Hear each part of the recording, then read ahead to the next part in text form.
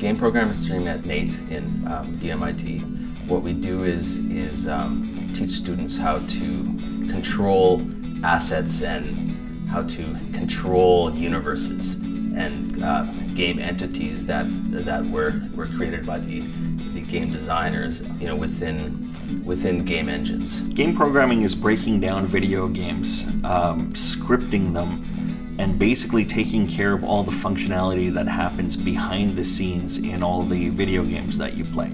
If your character is running from point A to point B, there's somebody writing code for that behind the scenes. If you have something that needs to blow up, well, that explosion has physics to it, that explosion has force to it. So they can program game characters to be able to fly or to have certain powers or to move in a certain way and react to physics in a certain way. In addition to everything I learned with C#, JavaScript, PHP, all the different programming languages, all the different game engines that we had the opportunity to work with. We asked the students to create their own IP, right? Like intellectual property. So they are expected to generate ideas, generate backstories to a game, create the ideas for the world in which that game is taking place. It just gives you a well-rounded ability to function a little bit outside of the box.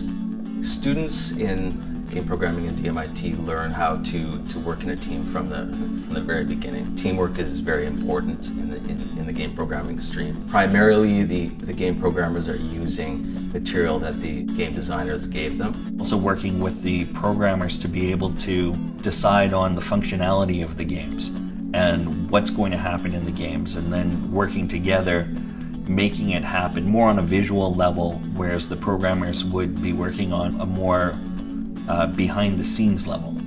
Game programming interfaces with other career streams in several ways. Game programmers can also be information system programmers. So the other major stream that game programmers share skills with is the application programming stream. What I liked about taking the courses at NAIT is, even though I was focusing on game programming, there was certainly an opportunity to take all sorts of other courses in addition to the game programming courses. Every game has a website, every game has interaction with the playing community out there. It really gave me a more well-rounded view of programming tasks that I might not have had. When you're creating a game, you are creating a visual environment that somebody is interfacing with, and so we do have visual communication courses that are valuable to game programmers as well. Even though I was focusing on game programming, there was certainly an opportunity to take all sorts of other courses. There's the flexibility to take web development as well, to take database if you want to take audio design courses as well. There's flexibility there to really tailor your experience within the program.